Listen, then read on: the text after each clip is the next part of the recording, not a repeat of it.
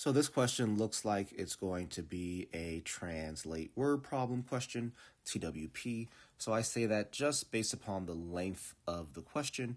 Anytime I see a question of this length, I like to make sure I'm reading it one sentence at a time and then translating any quantitative information from that sentence before moving on to the next. So the first sentence here says a store sells 2 different sized containers of blueberries. I'm actually going to write down like size A and size B. The store's sales of these blueberries totaled $896.86. Okay. Last month, the equation, so I was going to write an equation, but I see the next sentence says the equation, so I won't deal. The equation 4.51x plus 6.07y equals 896.86. So this is actually size x, we'll call it. And this is size y instead of A and B.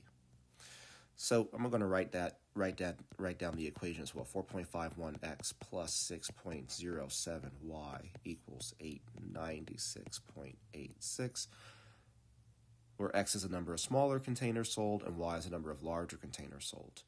According to the equation, what is the price in dollars of each smaller container? Okay, well, we've been told that x is the number of smaller containers sold. So that means X is associated with the price per container.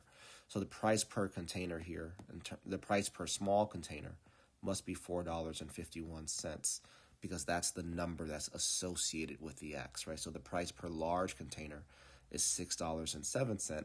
And basically what this equation is telling us, if I multiply the price of the small container by the number of small containers, and I multiply the price of each large container by the number of large containers, then I get the total amount of store sales for both containers, right? So 4.51 is associated with X, therefore that is our correct answer here.